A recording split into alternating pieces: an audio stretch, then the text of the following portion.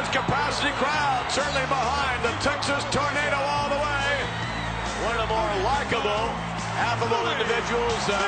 Look at this. Spicolli, his opponent, is a little nonplussed about this whole thing.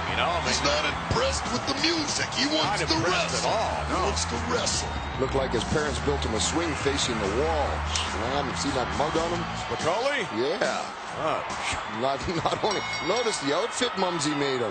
You learn a lot about a guy, especially when you read something like Spotlight, where you're on the cover, Roddy Piper, and your career is really fantastic, except it doesn't have anything about the IRS doing the audit on you.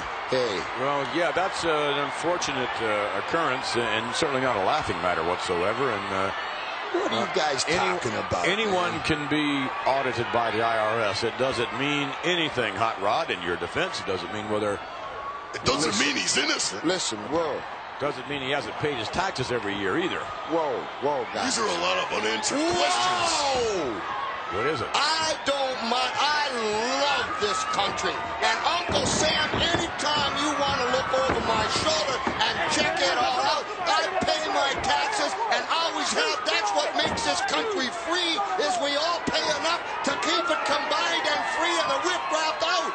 But if you got somebody like Irwin that's just sticking his O's in, so I got to get my accounts and just trying to be a pain in the butt to make a name for himself because he hasn't got the guts to climb the ladder by himself, that ticks me off. As well it should. Thank you. Okay, end of subject.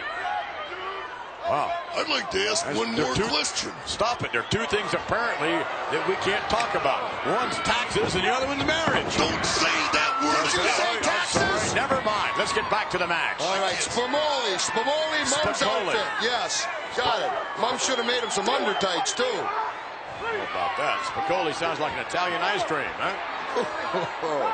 Been eating that pasta. Quit talking, start fighting. Yeah, don't make this man angry. Oh, no! A big punch. Kerry Von Erich, the Texas Tornado, we talked about earlier on, is one of the nicest guys around, but don't make him angry, folks. Why would you stand on the apron? Vincent, you have never wrestled, I know that. I'm the blind guy. Why would you stand on the apron and push another guy in the face without knocking him out? I mean, I don't understand. You're going to have to ask Mr. Spicolli that question. I suppose so. Why don't you ask Irwin?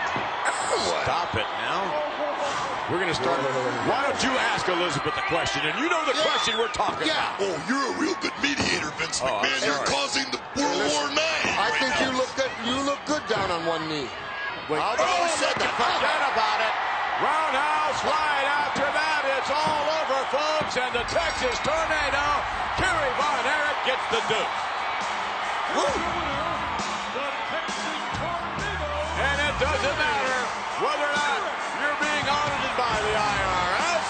And it doesn't matter whether or not you're going to ask a certain lady to marry you. What are you talking about? What matters is that that man is victorious. As we go back to the replay. Why don't you take a ride on your yacht and check Kerry Von Erich? Whoa, I hope you run out of gas on that yacht. There, you got yourself a winner. You old yuppie. Irwin R. Shyster.